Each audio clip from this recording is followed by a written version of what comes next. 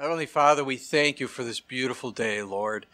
And Lord, a day we can gather together to worship you and to study your word. And Lord, as we worship you, we just pray that you'll be preparing our hearts to receive the message that you have for each of us, Lord. Father, as we look at faith and how our faith is to endure even through the most difficult of times, keeping our eyes focused upon you. Help us to learn these lessons from James, Lord. And Lord, as always, as we worship you, we just pray it comes from our hearts, that we love you so much that the songs we sing unto you would honor you and bless you. And Lord, again, draw us close to you. We ask this in Jesus' name. Amen. Morning, everyone. Morning, everybody watching us on the internet. Welcome. We will start off by sharing Psalm 71. In you, O Lord, I have taken refuge. Let me never be ashamed. In your righteousness, deliver me and rescue me. Incline your ear to me and save me. Be to me a rock of habitation, to which I may continually come. You have given commandment to save me, for you are my rock and my fortress. Rescue me, O my God, out of the hand of the wicked, out of the grasp of the wrongdoer and ruthless man, for you are my hope. O Lord God, you are my confidence from my youth. By you I have been sustained from my birth. You are he who took me from my mother's womb. My praise is continually of you. I have become a marvel to many, for you are my strong refuge. My mouth is filled with your praise and with your glory all day long. Do not cast me off in the time of old age. Do not forsake me when my strength fails. For my enemies have spoken against me, and those who watched for my life have consulted together, saying, God has forsaken him. Pursue and seize him, for there is no one to deliver. O God, do not be far from me. O my God, hasten to my help.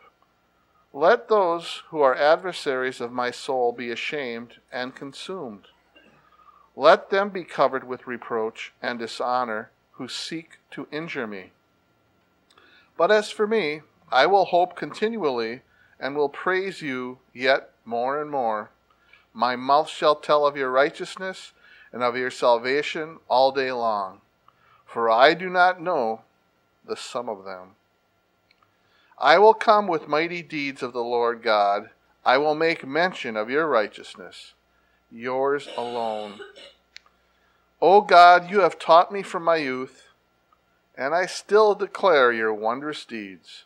And even when I am old and gray, O God, do not forsake me, until I declare your strength to this generation, your power to all who are to come.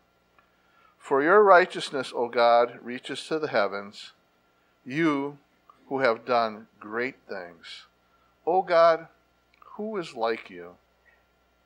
You who have shown me many troubles and distresses will revive me again and will bring me up again from the depths of the earth. May you increase my greatness and turn to comfort me. I will also praise you with a harp, even your truth, O my God. To you I will sing praises with the lyre, O Holy One of Israel. My lips will shout for joy when I sing praises to you, and my soul, which you have redeemed. My tongue also will utter your righteousness all day long, for they are ashamed, for they are humiliated, who seek my hurt. This morning, if you would, please turn in your Bibles to James chapter 5 as we continue our study through this letter that James wrote to persecuted Jewish believers. And these people had to flee their homes because of this persecution against their faith in the Lord. And we're getting down to the nitty-gritty. We've got 2 more studies after this one in the book of James, and then we'll dig into the book of Joshua and do an in-depth study on that, looking at the victorious Christian life. So keep that in mind. But if you've been with us through this study, it has been challenging. And the reason I say that is because James is challenging our faith. He wants us to go further. He wants us to grow in the Lord. He doesn't want us to remain immature or carnal in our walk with the Lord. And He just doesn't want this to be information that we take into our lives. He wants this to be applied to our lives. In fact, He said in James 1:22, "But be doers of the word and not hearers only, deceiving yourselves." And James, like we said, he starts out really hard. Count it all joy when you fall into various trials, knowing that the testing of your faith produces patience. In James chapter 1, the whole focus was the believer in suffering. And as he moves on, he doesn't pull any punches. He speaks of how our lives should manifest good works, that we are to treat people the same, not put a person above another because they have a better status in society or whatever. And he says, but do you want to know, O foolish man, that faith without works is dead? And you get the idea that they didn't want to hear this. They weren't interested in this. They were very happy in the way they were, and yet James is challenging them to go forward and let your love for the Lord be seen in the things that you do. In other words, James chapter 2, the focus was the believer in service. As he continues on, this is probably one of the hardest chapters. Kind of hits us right between the eyes. He speaks about our speech, the words that we say, and he shows us that our words, like a little fire, can destroy a forest. Our speech, the words we say, can destroy lives. In fact, he put it like this in James 3, verses 8 through 10. "But no man can tame the tongue. It's an unruly evil full of deadly poison. With it we bless our God and Father, and with it we curse men, who have been made in the similitude of God. Out of the same mouth proceed blessing and cursing. My brethren, these things ought not to be so." And that's really the reality. The challenge is not to let your words curse people, but to bless them. And the focus was the believer in his speech in James chapter 3. Well, if that wasn't hard enough, he moves on and he speaks of how we're to be separated from the world. And when I speak of the world, I speak about the world that is in opposition to God. And to do this, James shows us where wars come from, why we fight amongst each other. And it was the flesh, the world, the devil, all working together. And really, the flesh, the world, the devil will use to cause us to fight with each other. And his point was simple. He said in James 4:4, "Adulterers and adulteresses, do you not know that friendship with the world is enmity with God? Whoever therefore wants to be a friend of the world makes himself an enemy of God." Don't compromise your faith to fit in with what the world is saying. And isn't that the pressure today? To compromise what we believe so the world will like us. And I guarantee you it's going to get a lot tougher. I was talking with Tim, who spoke on Thursday, and he was sharing one of the things that the Chinese government is doing. This is not secret information. This is out on Facebook. It's everywhere. And they're rating people, like on Facebook. So if you don't agree with me, you're not a nice person, you treat me unfairly, you get a 1 out of 5. And if you get a 1, your job status is in trouble. The food you purchase, the friends you have. Isn't that interesting how a government is using social media to rate people? Think about in the tribulation period. Or think about not even in the tribulation period. Think in a few years. Because don't we like to get liked on Facebook? We like those likes. We want to get more. Here's the thing. So you are against homosexuality. You are against abortion. I'm going to give you a 1. And what if it affected your job status? What if it affected your relationships? What are you going to do? Oh no, I accept homosexuality. Oh no, I accept abortion. Because I don't want my job in trouble. You see the pressure that can be placed upon us. Friendship with the world is enmity with God. Huge. And we talked about in James 4, the believer in the separated life. We last week started in James chapter 5, and it deals really with our perspective of things which causes us to live out our faith, or not. You see, the perspective we have is going to determine how we live, and it should make sense. The focus here is the believer in the second coming, and I like that. You know, Our first study here in James 5, we focused on the sins of the rich, and not just picking on the rich, of course. There are many people in the scriptures who were very wealthy, very rich, and were very godly. That wasn't the issue that we were talking about. And secondly, and probably more important, as you compare what Americans have with the rest of the world, all of us are rich. So it's a warning to us. And we got to keep in mind, money isn't moral, and it's not immoral. It's amoral. It's neutral. And it could be used for moral or immoral purposes. And that could be the problem. And James is speaking of those whose money really was their God. Those who are living like this life was all there is, and there's no life beyond the grave. And he had some pretty strong words of condemnation for them. And I don't believe he's speaking of believers here, but I think it can be applied to our lives. I think it's important we understand that. I'm just going to read these verses in James 5, verses 1 through 6. We covered them last time, but it kind of is getting us into the verses we're going to be looking at this morning. Listen to what James says, starting in verse 1 of James chapter 5. Come now, you rich, weep and howl for your miseries that are coming upon you. Your riches are corrupted, and your garments are moth-eaten. Your gold and silver are corroded, and their corrosion will be a witness against you, and will eat your flesh like fire. You have heaped up treasure in the last days. Indeed, the wages of the laborers who mowed your fields, which you kept back by fraud, cry out. And the cries of the reapers have reached the ears of the Lord of Sabaoth. You have lived on the earth in pleasure and luxury. You have fattened your hearts as in the day of slaughter. You have condemned, you have murdered the just. He does not resist you. The idea here is these poor Christians, as well as unsaved people who were poor, were being taken advantage by the rich. And I think what James is trying to do here is to encourage the believers. Because it's easy to lose hope, even for Christians. We can lose hope because we can keep our eyes focused on worldly things instead of a heavenly one. And James says, judgment is coming upon those who have rejected Christ, the unbelievers.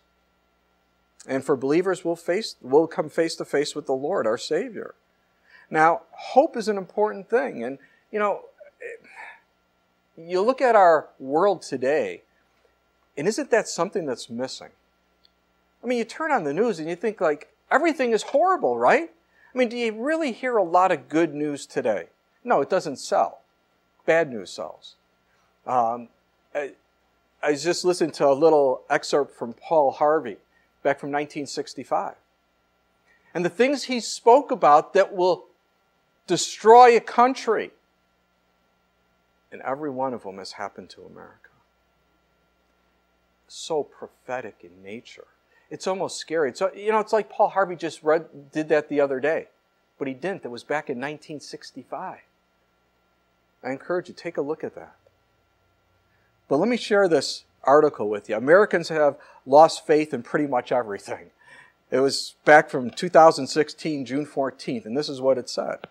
The people of the United States have pretty much had it with the country's major institutions, as faith in everything from the banks and newspapers to organized religion and TV news has taken a big hit in recent years, according to a recent Gallup poll. As Gallup's Jim Norman explains, Americans clearly lack confidence in the institutions that affect their daily lives. The schools responsible for educating the nation's children, the hours of worship that are expected to provide spiritual guidance, the banks that are supposed to protect Americans' earnings, the U.S. Congress elected to represent the nation's interests, and the news media that claims to exist to keep them informed. Since 2006, Americans have lost confidence in 10 of the 14 major institutions. The banks, understandably, have taken the brunt of it, with the percentage of those having a great deal or quite a lot of confidence dropping from 49% to 27% since 2006. Organized religion endured the scandals of the Catholic Church to drop from 52% to 41%. Newspapers declined by 10 percentage points to hit an all-time low. Television, news, and Congress both saw their confidence ratings drop by double digits as well. Can you imagine? Double digits, your ratings have dropped and you still have a job. Go figure that one, right? It makes no sense. Congress actually earned the ignominious distinction of being the only institution sparking little or no confidence in a majority of Americans in the poll. Yeah, that's pretty obvious, right? I don't even think you need to take a poll on that one. Meanwhile, the military is held steady at 73%, beating out the police in the number 2 spot at 56%. The loss of faith in so many at one time, while Americans are becoming more positive in other ways, suggests there are reasons that reach beyond the individual institution, Norman said. The task of identifying and dealing with those reasons in a way that rebuilds confidence is one of the more important challenges facing the nation's leaders in the years ahead. There is the problem, guys. The task of identifying and dealing with those reasons in a way that rebuilds confidence is one of the more important challenges facing the nation's leaders in the years ahead. I do not believe this is a problem for our government or whoever. This is for the church. And I think one of the problems is we have misrepresented the Lord so badly that people have a bad taste in their mouth about Christianity, about the Lord, and that should not be. We got these guys on TV that, keep asking for more and more money, and people watch that, they see it, it's on the news. And they go, that's Christianity. Look, they're just ripping people off. It's that Christianity is like anything else. No, it's not. Because that is not what our Lord called us to do. You see, our hope in our Lord doesn't fade away, it will not go away, and it will not change. The wonderful thing about our Lord is when He makes a promise, it's a done deal, it's going to take place. When a politician says, I'm going to do this, how much hope do you have? We've seen it over and over again. To get into office, they'll say anything. Very sadly. So as we read God's Word, we can get a perspective of things, and that correct perspective, I think, changes everything for us. And we, think about it. We see a lot of anger today, even among Christians.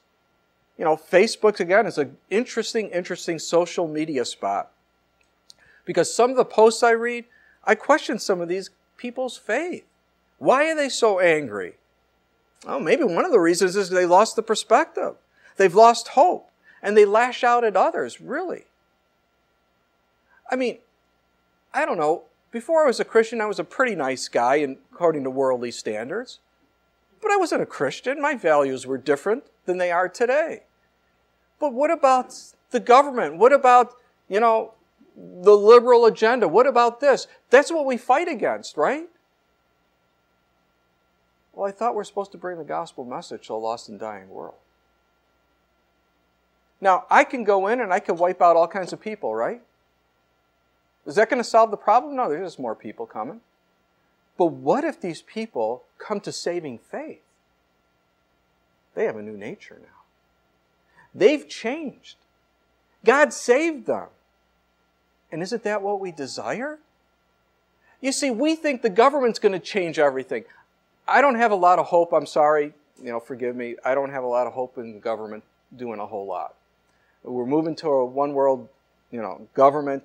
I understand, Trump has stopped that a little, but it's only temporary. We'll still be moving towards it. My hope is in individuals. As people get saved, they will change others around them. Because they will reproduce. Healthy sheep reproduce. They tell others of Jesus. Others get saved. They tell others of Jesus. They get saved.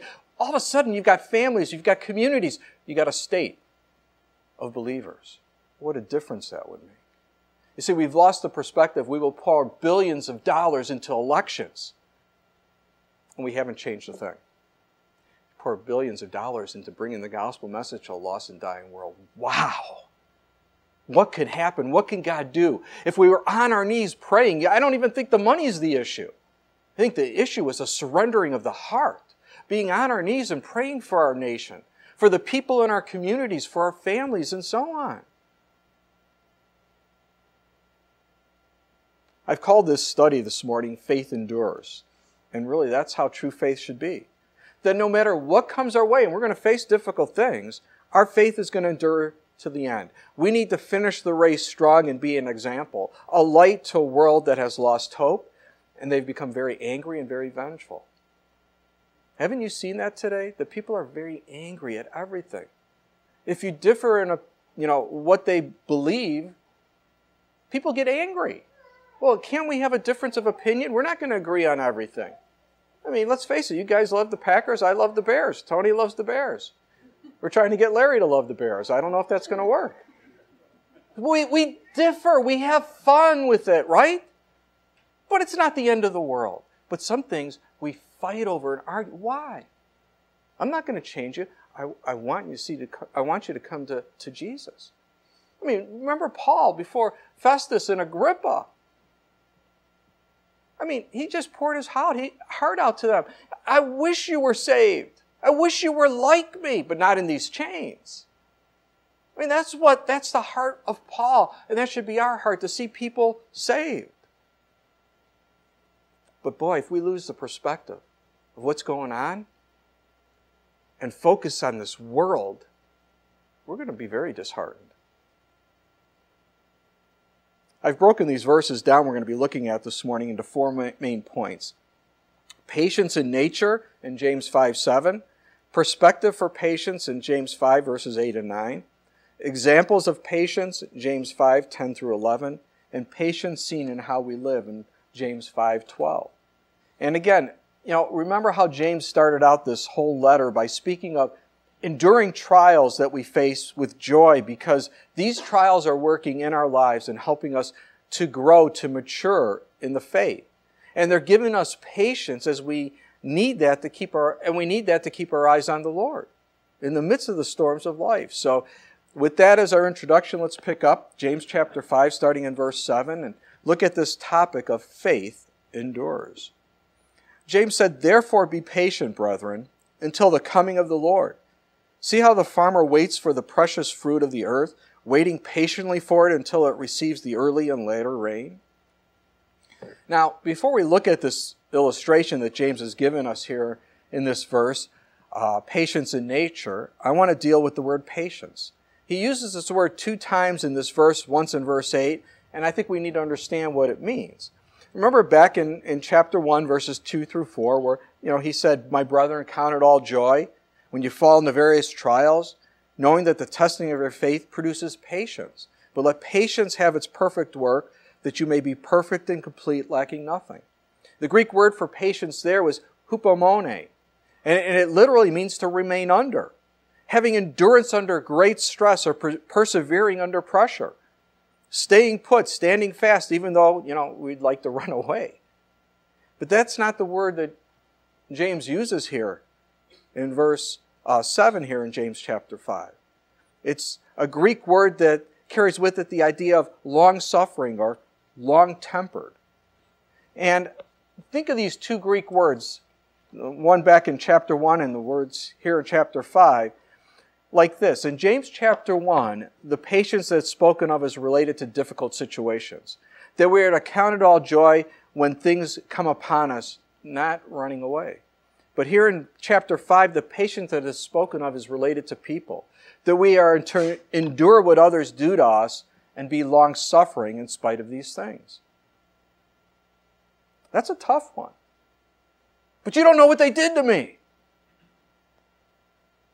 Is our Lord long-suffering? Wow, is He long-suffering. Look at what the world has done unto Him. How they mock and put Him down and dishonor the King of Kings. And yet He's long-suffering. And that's what James is calling us to do. It's tough. He wants us to grow. He wants us to mature. And we need to have patience towards others. I get blasted on Facebook from time to time, and, I kind of have learned to just let it go and let the Lord deal with it. And it's amazing how the Lord does deal with it. It's kind of fun to watch sometimes. I don't think anyone likes to get blasted, but it is what it is. And when it's from a Christian, it's even sadder to me.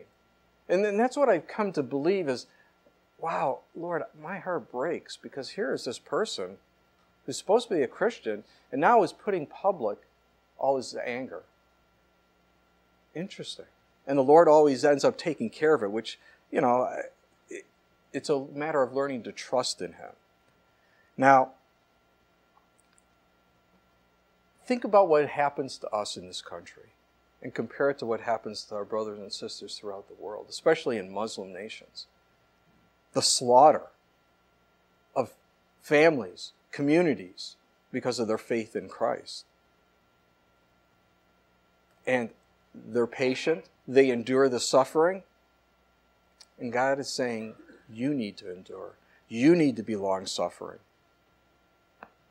And, when we respond in anger and hate and all this, let this verbal attack go on, is that the fruit of the Spirit? Think about it. No, it's not. The fruit of the Spirit is love, joy, peace, long-suffering, kindness, goodness, faithfulness, gentleness, self-control. Against such there is no law. And those who are Christ have crucified the flesh with its passions and desires. The only way the fruit of the Spirit is going to flow from your life is when you surrender your life to the Lord. You crucify the flesh. Because isn't it interesting, when someone rubs you the wrong way, what comes up first? The flesh. You're ready to respond. And I'm telling you, I'm not a very quick person, but when someone says something to me, man, I can lash out just like that. It's like, wow, that was faster than, anything. And it's learning to give it to the Lord and let Him speak through you. Surrendering to Him. And again, it's difficult. It's not easy. That's why we have to bring it before the Lord. That's why we have to crucify the flesh. And if you don't, then the works of the flesh are manifested in our lives. And it's not pretty and it's not honoring to the Lord. And James is showing us with this illustration of a farmer. A farmer who plants his crop and waits patiently for it to grow, to mature, until he can harvest it. He doesn't plant it one day, get up the next day and expect, it to be growing. We had this huge tree removed from our yard last year, and they took out the stump earlier this year. And I put a bunch of dirt down to fill in the hole, and I put grass seed down. Got up the next morning, there's no grass there. The next morning, no grass there. I was impatient. It was kind of interesting how it just fit in with this study. I'm going, man, how long is it going to take to grow? It's been, 36 hours. But that's how we are sometimes, isn't it? And it's not that He only waits for the fruit to come, but He waits also for the rain to fall and help the crops to grow. The early rains that came in October or early November to soften the ground for planting, and the latter rains in late April or May that help the crops to mature before the harvest. And James is saying he wants us to learn patience through this, that God will send the rains as they are needed in our lives to prepare for His return. And it's not easy because we see all the injustices that go on in this world, even against us. And it's hard. This is from April 21st, 2018. And it's interesting, it's an article about how this nation is turning against Christians. And it goes like this: how long will I be allowed to remain a Christian? This was the deeply dismaying question posed to me by a friend with 4 young children as we discussed the plight of the Christian faith in America and around the world. With each passing month, that shocking question becomes more relevant and more disturbing. To say that Christians and Christianity are under a withering and brutal attack in certain areas of the world would be an understatement.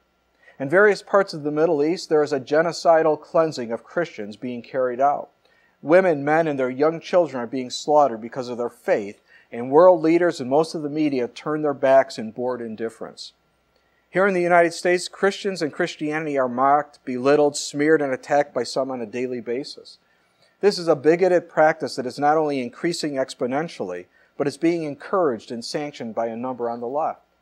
To many of those who worship at the altar of political correctness have deemed that Christianity should no longer be respected. Rather, they assail it on a regular basis in a coordinated campaign to weaken the faith and its base. The prevailing view in much of the media is that Christianity is aligned with Republicans, conservatives, or the views of President Trump, and therefore must be diminished and made suspect. The New Yorker just described the opening of a few Chick-fil-A restaurants in New York City as pervasive Christian traditionalism and a creepy infiltration of New York City. This is a restaurant. They sell chicken. And they're creepy? Isn't it interesting, though? Why? Because they're Christian. It's a Christian business. You know, I can't remember where this was at in the country, but there was a catastrophe that happened. And, you know, Chick-fil-A restaurants are closed on Sunday. They honor the Lord, and they're closed on Sunday. But they were making sandwiches and handing them out on a Sunday because there was a need for people. They are creepy, aren't they? How evil are these people? But see, that's the mentality. You know, you put misinformation out there, and guess what? People believe it. He goes on, Christianity is an infiltration to some on the left. In college, they now teach about the evils of Christian privilege. On Broadway and in theaters around the world, mocking Christians has become a massively profitable money-making venture. In name, on the cross, and in art, Jesus Christ is desecrated in the most twisted and obscene of ways. In movies, on television, and online, Christians are portrayed in the most dishonest, prejudiced, and insulting ways. Across the country, Christian colleges are under constant assault from social justice warriors seeking to strip their accreditation and put them out of business. Christian groups on campus are at times being persecuted, their offices and handouts vandalized, and members even being physically assaulted.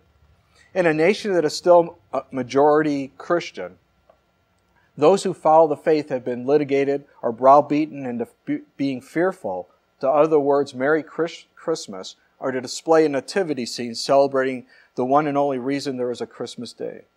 Want to stay true to your Christian faith in the most innocuous and giving of ways? To do so is becoming more perilous by the minute when you stop to ponder just a sampling of the negative consequences. For example, a high school football coach is fired for taking a knee in prayer. Really. I mean, no one has to look at him or say anything. A teacher is fired for giving a Bible to a student who requested it. A Marine is cursed at and then court-martialed for not removing a Bible verse from her computer. Another Bible verse posted by sailors in a military hospital is labeled extremism. If you're a practicing Christian in the United States and open about it, you, your congregation, and your organizations will become a target of some sort. It's just a matter of time. Ironically, in some very real and ominous ways, it's as if we're being transported back to ancient Rome. Will we soon have to meet with fellow Christians in secret? Will we have to whisper our beliefs from the shadows? Will those Christians with traditional beliefs lose their jobs and livelihoods if discovered? As more and more of the mainstream media, entertainment, academia, and the high-tech world continue to purge or discriminate against Christians, what future job fields will be open to young Christians? Will those Christian children eventually be forced to renounce or deny their faith in order to get a job and provide for their families? It kind of corresponds to what I talked about going on in China today. You say you're a Christian? I'm sorry, we can't hire you. Now, as hard as that is to swallow, should we be surprised by these things? No, because we know in the last days, things are going to grow more and more wicked. And as that happens, those who are opposed to the immorality that's taking place are going to be attacked. It's what we're seeing today. I mean, really, think about it. We stand up for the unborn. We are pro-life. And people fight against it. Go figure that one. Really? We're fighting for the unborn that doesn't have a voice. And you're upset at me. It makes no sense. And how irrational this is. If I murdered a woman that was pregnant, that would be 2 murders that I've done in the court system. Well, how does that work? I didn't think that was a life. You see how irrational it is? It makes no sense. And for us, what do? Well, like a farmer, you have to cultivate the field. You pray for those who are doing these things. And you plant the seed of God's Word into their hearts. You share the Word of God with them. And then you wait for the water of the Holy Spirit to cause the seed to grow, that they come to saving faith. And you have to be patient for the harvest to come. And the main point James is driving home is how believers can learn patience by first cultivating the proper mindset in serving the Lord. Again, you don't plant the seed and expect the crops to be growing the next day. It takes time. You have to be patient. Spurgeon put it like this. He said, a man to whom it is given to wait for a reward keeps up his courage. And when he has to wait, he says, it is no more than I expected. I never reckoned that I was to slay my enemy at the first blow. I never imagined that I was to capture the city as soon as ever I dig the first trench. I reckoned upon waiting, and now that has come. I find that God gives me the grace to fight on and wrestle on till the victory shall come. And patience saves a man from a great deal of haste and folly. Absolutely. Again, it is easy to lose hope when you look at all the injustices that are happening in this world. And for the persecuted believers who were enduring hardships because they loved the Lord, James is telling them, and I believe he's telling us, hang in there. Why? Because the Lord's return is getting close. The Lord's coming back. Paul in 1 Corinthians 15:58 said, therefore, my beloved brethren, be steadfast, immovable, always abounding in the work of the Lord, knowing that your toil, your labor is not in vain in the Lord. We look at it, this is a monumental task. Well, if it was easy, why do we need the Lord? Do you ever think about that? If it was easy, we wouldn't need Him. But it's a monumental task. It's beyond anything we could ever imagine. And we say, Lord, help us. Help us to minister the gospel to a lost and dying world, that they can receive that hope, that joy that only comes from knowing you. Galatians 6:9, Paul said, let us not grow weary while doing good, for in due season we shall reap if we do not lose heart. Do we grow weary? Yeah. Isn't it hard sometimes? You just shake your head. Nothing's happening. Did God stop working? Just because you don't see the things happening that you think you want to see, doesn't mean God's not working. He is. Be patient. The harvest is going to come. The crop's going to grow.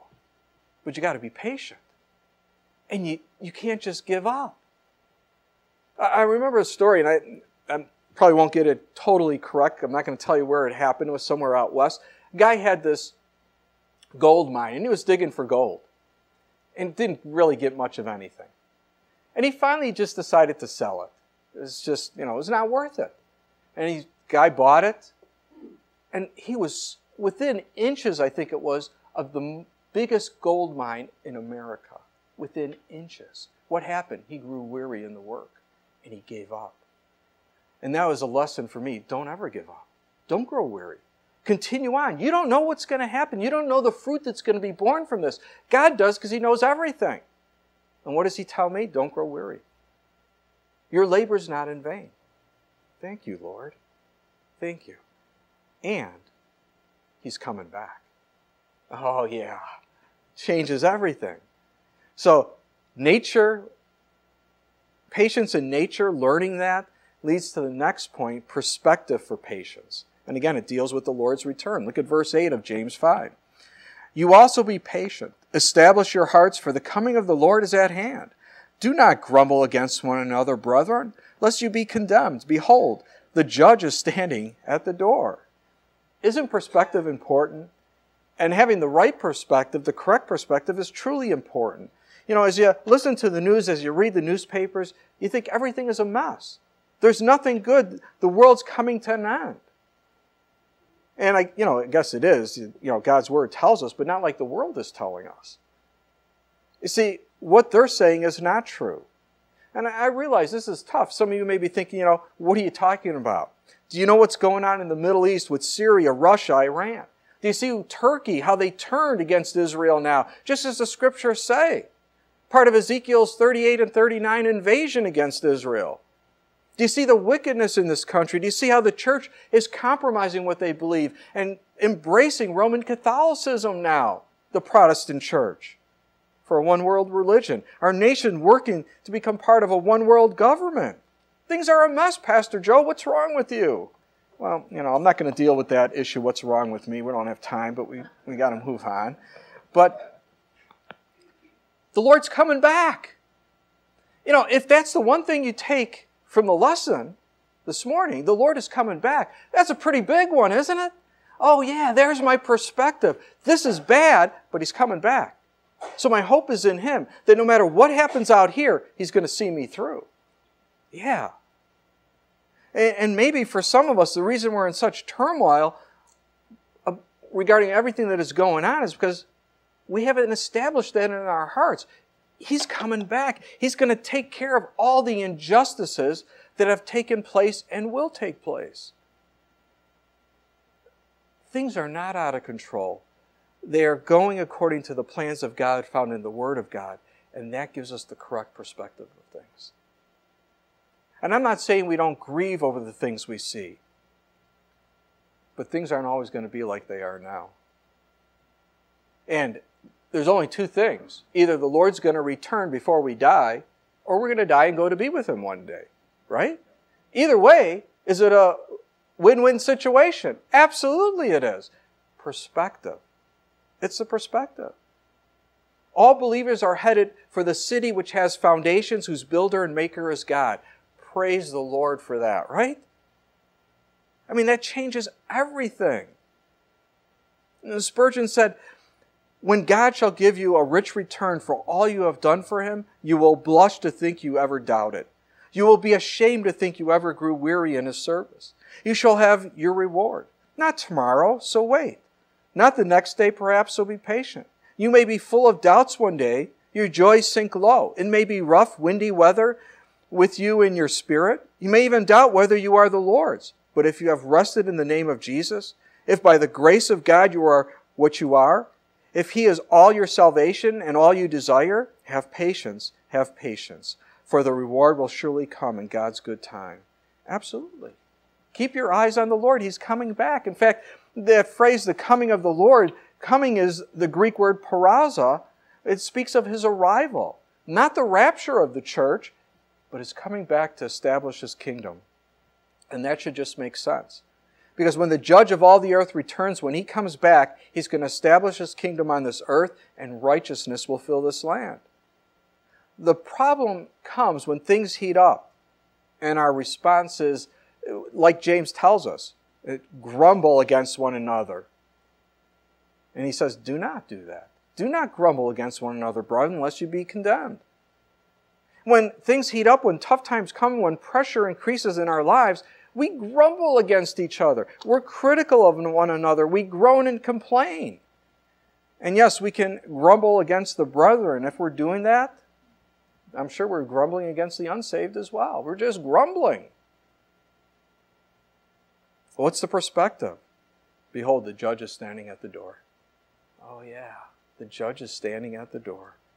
You see, we're all going to appear, all believers are going to appear before the judgment seat of Christ. 2 Corinthians 5:10, for we must all appear before the judgment seat of Christ, that each one may receive the things done in the body according to what he has done, whether good or bad. One writer put it like this, he said, James was writing to people in such a miserable state that they were easily at each other's throats. Close pressure had made them jumpy and quick to take offense. This had to stop. So James focused the imminency of Christ's return on the problem. For Christ's imminent return meant that Christ, the great judge of all, was right at the door. Amen to that. You know, have a correct perspective of things. Keep your eyes on Jesus. Look up because He's coming. Be patient. You know, we have seen patience in nature. Now, this correct perspective for patience. Here comes the judge, you might say. And now James is going to share with us examples of patience. It's always good to see examples to encourage us in the faith. Look at James 5, verses 10 and 11. My brethren, take the prophets who spoke in the name of the Lord as an example of suffering and patience. Indeed, we count them blessed who endure. You have heard of the perseverance of Job and seen the end intended by the Lord, that the Lord is very compassionate and merciful. You know, life is not easy, guys, and we can lose perspective so quickly. You know, we may be so battered and beaten up that we're, singing, nobody knows the trouble I've been through. Nobody knows my sorrow. Nobody knows the trouble I've seen, right? And we just end there. That's it. Lost all hope. It's over. And we keep going down and down and down because we lost that hope. Let me say this. That's not how the song goes completely. That's what we remember. Isn't it interesting? That's what we remember of the song. Nobody knows the trouble I've seen. It's bad. Well, I'll share with you how the song goes. Nobody knows the trouble I've been through. Nobody knows my sorrow. Nobody knows the trouble I've seen. Glory, hallelujah. Is that interesting? Sometimes I'm up, sometimes I'm down. Oh, yes, Lord. Sometimes I'm almost to the ground. Oh, yes, Lord. Although you see me going long so, oh, yes, Lord, I have my trials here below. Oh, yes, Lord. If you get there before I do, oh, yes, Lord, tell all my friends I'm coming to heaven. Oh, yes, Lord. Wow, what a great perspective to have, huh? Again, we just know the bad parts of the song, the sorrows, the troubles I've seen. It's so bad. Glory, hallelujah. Okay, Lord, I'm coming home one day. The correct perspective. If we take that out about the Lord, we lose all hope. And James is reminding us, hey guys, remember the Old Testament prophets? Remember the things they had to endure in their life, the sufferings they had, the hardships, and yet they endured until the end. And James, again, giving us these examples to help us in our walk with the Lord, to mature in the faith, to grow. And he's basically saying, hey guys, I know it's tough. I know it's hard. I know the persecution is growing. Hang in there. And not only is the Lord coming back, but look at the examples of the prophets and what they endured for their faith. May that be an encouragement to you. I mean, think about Jeremiah. I always feel bad for Jeremiah. I know a lot of people feel bad for Job. He had a rough life, and James talks about him. But Jeremiah was a tough guy. 40 years of ministry, right? What did he get out of it? Did you ever think about that? He was put in stocks. He was thrown into prison. He was put in a muddy dungeon. And in the end, no one listened to him. They mocked him, and yet he persevered in the ministry until the end. It's interesting because, the health, wealth, and prosperity teachers love to focus on the Hebrews 11, the hall of faith. Just wonderful things. But they leave out what other prophets, what other men of God and women of God had to endure. In verses 35 through 38 of Hebrews 11, this is what we're told. Others were tortured, not accepting deliverance, that they might obtain a better resurrection. Still others had trial of mockings and scourgings, yes, and of chains and imprisonment. They were stoned, they were sawn in two, were tempted, were slain with the sword. They wandered about in sheepskins and goatskins, being destitute, afflicted, tormented, of whom the world was not worthy. They wandered in deserts and mountains and dens and caves of the earth. And James is telling us, go back, guys. You're Jews, you know the Scriptures. Look at what the Old Testament prophets, the Old Testament men and women, what they endured for their faith in the true and living God. And then he talks about Job, who lost his business, his livestock, his servants, his family, and finally his health. He lost it all. And yet God wasn't punishing him. God was teaching him lessons of faith through this as he suffered. He was testing his faith. In fact, in Job 42, verses 10 through 13, and then verses 16 through 17, this is what we're told. The Lord restored Job's losses when he prayed for his friends. Indeed, the Lord gave Job twice as much as he had before. Then all his brothers, all his sisters, and all those who had been his acquaintance before came to him and ate food with him in his house. And they consoled him and comforted him for all the adversity that the Lord had brought upon him. Each one gave him a piece of silver and each a ring of gold. Now the Lord blessed the latter days of Job more than his beginning. For he had 14,000 sheep, 6,000 camels, 1,000 yoke of oxen, and 1,000 female donkeys. He also had 7 sons and 3 daughters. Verse 16 says, And after this Job lived 140 years, and saw his children and grandchildren for 4 generations. So Job died old and full of days. God was compassionate and merciful to him. Sometimes persecution ends when the Lord brings us home. And again, we don't lose anything. We're with the Lord. That's the perspective we have to have. For Job, God ended up blessing him. But that's the blessing of going home to be with him is a blessing also, right?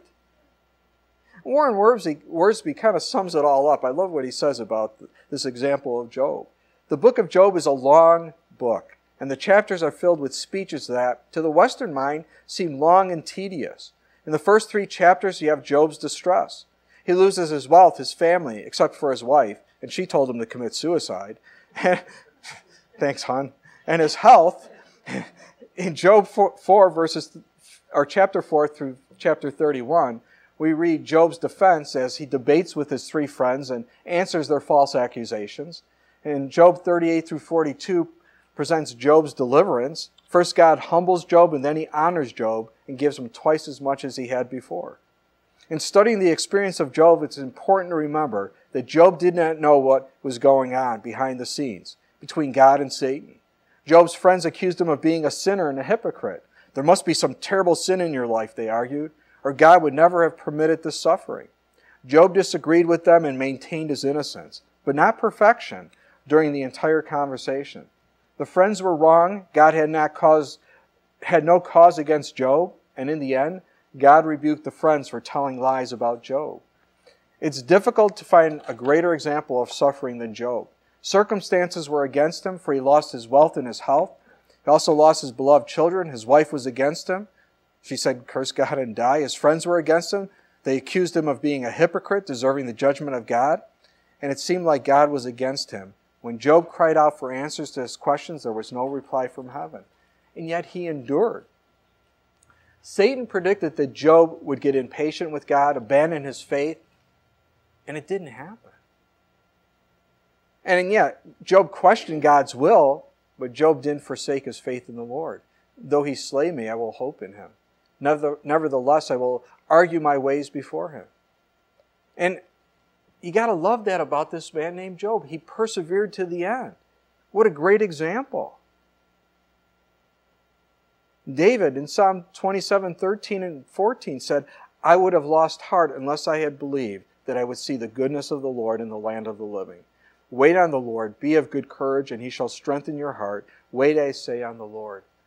Wow, what a great perspective to have. I would have lost heart if I didn't believe that I would see goodness come from God. Isn't that true? I mean, if we felt that God's done, what hope would there be? There would be absolutely none. But I know God is going to show goodness towards us. His will is going to be done in our lives. And boy, that's great encouragement. Correct perspective. The goodness of God. And in the end, He's coming back. And so perspective is everything. And the example of men and women of God in the Bible and really onward can encourage us in the faith to endure until the end. And James ends this section, patience seen in how we live, in verse 12 of James chapter 5. "But above all, my brethren, do not swear, either by heaven or by earth or with any other oath, but let your yes be yes and your no, no, lest you fall into judgment."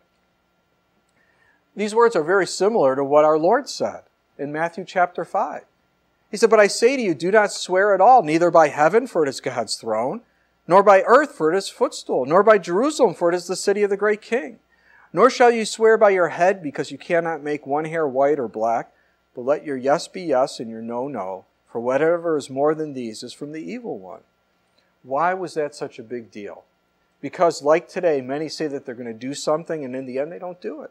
And for the Jews, many Jewish people at the time James wrote this letter had made distinctions between binding oaths and non-binding oaths. Very good at that. You see, if you didn't include the name of God in your oath, it wasn't binding. So it's kind of like, yeah, I'll do that, and you got your fingers crossed, your toes crossed, your legs crossed, everything crossed. That's a lie. And that's what James is condemning, those kind of oaths. And I think, well, what in the world does that have to do with what we've been talking about here in James?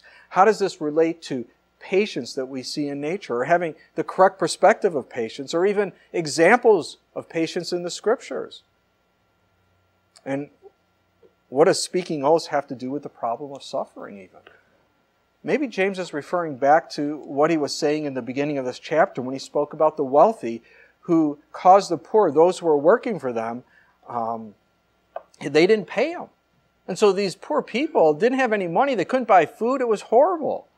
They took advantage of them. Even when they were taken to court to get their money, these rich people paid the judge off and they lost the case. And so we can hurt others when we say we're going to do something and we don't. We got to keep our word. And here's the thing. Why in the world does a person have to swear to make an oath? Why does one have to say, I swear to God I'm going to do this? Because they're liars. That's the only way. If your yes can't be yes and your no, no, if you have to say, I swear to God I'm going to do it, that's a red flag to me. Okay? When you tell someone you're going to do something, you do it. As Christians, we should have the best work ethics in the world. And what James is basically saying is, look, in the light of the Lord's return, live a life of integrity. You should be different than the world, right? Do what you say, do it because the righteous judge is coming back. You know, John in 1 John 3, verses 1 through 3 said, behold what manner of love the Father has bestowed upon us, that we should be called the children of God. Therefore the world does not know us because it did not know Him. Beloved, now we are children of God, and it has not yet been revealed what we shall be. But we know that when He is revealed, we shall be like Him, for we shall see Him as He is. And everyone who has this hope in Him purifies himself just as He is pure. Again, look at all that God has done for us. His love that He pours upon our lives, that we are His children, and God is working in us to make us more like Him. And He's coming back. So live your life accordingly. Let people see the love of God in you. You know, having our yes be yes, our no be no, it's just simple, isn't it? Why do we make it complicated? That was one thing that my dad always taught me growing up. When he worked for the post office for many, many years, and he also did side jobs. He was really good building things. I lost that gene. You're laughing? No, but I did lose that gene. I don't know what happened to it. It's gone somewhere, but I cannot. I can, if someone tells me how to do something, I can pretty much do it. But yeah, I just don't have that ability. But my dad, if he's quote a price, say, yeah, I can do this for you for this amount of money, that's the amount of money he did. If it cost him more, that was his loss. When, we didn't have a lot of money growing up, and he would take some side jobs, and in the evening he would clean office buildings. And I think it must have been on a Friday night he would take me, because the school nights, it got pretty late. And the one thing I noticed, man, this guy worked hard. It didn't matter that there was no one else in the building. And that was really scary, being a young kid, the only one in an office building. And that's when you could smoke in the office. So ashtrays, cigarette butts, everywhere, right? My dad, everything was clean. He took great honor in the work he did. Well, shouldn't that be us as Christians? Absolutely. When people see our work, they should be wow. Let our yes be yes, our no be no. The Lord's coming back. Don't you want to be honoring Him when He comes back? Absolutely. So, as I close this morning, we have looked at patience in nature and how the farmer has to be patient and work hard. He has to prepare the soil and plant the seeds, wait for the rains, and then wait for the harvest. And we do the same as we're out in this world ministering to the people. Patience, or a perspective of patience. The Lord's coming back. The world's passing away, and our eyes need to be on the eternal. All the persecution, all the difficulty we face in this life is short-lived. The judge is coming, and He's going to deal with the injustices that have been perpetrated upon mankind. And think about how fast life is going by. Do you know next week is August? What happened? It was like a blink. I mean, I'm thinking, I got to work on the prophecy update for New Year's Eve, because it'll be here before I know it. And guys, get ready for Vacation Bible School, right? That's how fast things are going. It's so crazy. It's like we're in a time warp. Lord's coming back. Examples of patience. man, Job and the Old Testament, New Testament men and women of God, how they endured. I mean, I look at Paul and I'm just amazed at all that he went through. And his focus, he knew where he was going. He's going home to be with the Lord. His focus was always bringing the gospel message. He was in Lystra. He was stoned to death. They killed him. He was there on the ground. I believe he was dead. And then all of a sudden, God brought him back. And he got up, and I'm sure that, the men who were around him looking at him, his fellow believers were like, oh my gosh, we got to get you out of here, Paul. No, I'm going back into the city. How do you stop a guy like that? You can't. Because he's so focused on the Lord that nothing is going to stop him. And that should be us. And lastly, we looked at patience is seen in how we live. That we're honest people and we do what we say we're going to do. And what a witness of the Lord to others that is. Because he's coming back. I'll just share this story with you and then I promise I will close.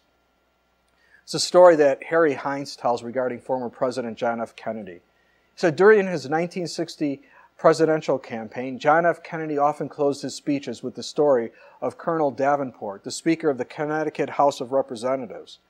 On May 19, 1780, the sky of Hartford darkened ominously, and some of the representatives, glancing out the windows, feared the end was at hand. Quelling a clamor of immediate adjournment, Davenport rose and said, "The day of judgment is either approaching or it is not. If it is not, there is no cause for adjournment. If it is, I choose to be found doing my duty. Therefore I wish that candles be brought. Rather than fearing what was to come, we are to be faithful till Christ returns. Instead of fearing the dark, we're to be lights as we watch and wait." Absolutely. The day of judgment's coming whether people believe it or not. Do you really think, oh, well, no one believes that I'm coming back, so I won't? Are you kidding me? He said he's coming back. That's just the way it is. And thus, we should want to live out our faith in such a way that it not only blesses people, but it honors the Lord. You see, no matter what, guys, no matter what we are going through, no matter how difficult it may be, our faith endures, right? Our faith endures. Let's pray. Father, we do pray for that. We pray that our faith would endure to the very end. Lord, our heart's desire is to honor you in all that we do, to have the patience, Father, keeping our eyes on you, knowing that the world is a difficult world, but Lord, you're with us. You will never leave us. You will never forsake us. And we're so thankful for that. And Lord, help us to honor you in our words, our actions, that people see your love in our lives, that the fruit of the Spirit would flow, not the works of the flesh. We love you so much and we thank you and we ask these things in Jesus' name. Amen.